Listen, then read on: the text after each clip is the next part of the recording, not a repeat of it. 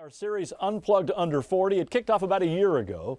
Kaylee Hartung has profiled in that time since then. Everyone from Top Chef winner Chief Spike to White House Communications Deputy Director Jen Psaki. But the interview that started all of it for Kaylee was with one of the youngest members on Capitol Hill, Schock, a 29-year-old Republican from Illinois. Well, recently Kaylee caught up again with him and to see what he's been up to since they talked last. Take a look. What has surprised you most about the way Washington works? Well, I think as expected, I came from the State House 2 years ago, and I was able to work very well in a bipartisan way in the State House in Illinois, even though I was in the minority.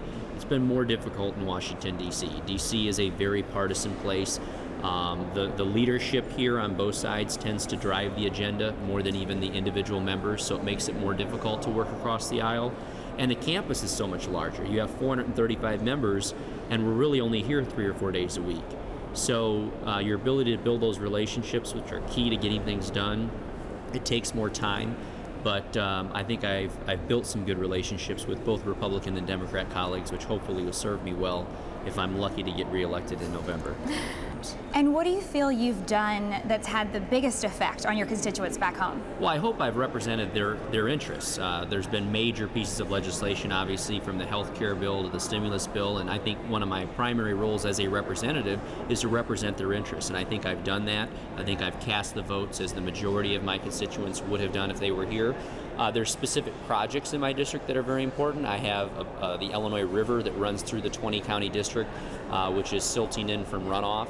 And I was able to secure money in a very tough budget cycle to help shore up those wetland areas and to help restore the riverway, which is huge for my farmers and the manufacturers in my district and to quality of life. So we've had some home runs on projects, but at the end of the day, the other thing is constituent services. You know, people that call your office that have a problem with an adoption case or they're having a problem with the federal government, even something as simple as a passport. When you solve their problem, it's very rewarding because you know that without your intervention, without your office's help, they would still be having that problem. So between now and the election, what are your plans? I'm going to go home and run around my 20-county district. I have 161 towns. It's a very large geographic area. And so I'm going to go back to the voters and ask for their support and hear from them what they'd like the next Congress to focus on. Well, good luck to you. Great. Thank you. Kaylee Hartung. And Kaylee will be back.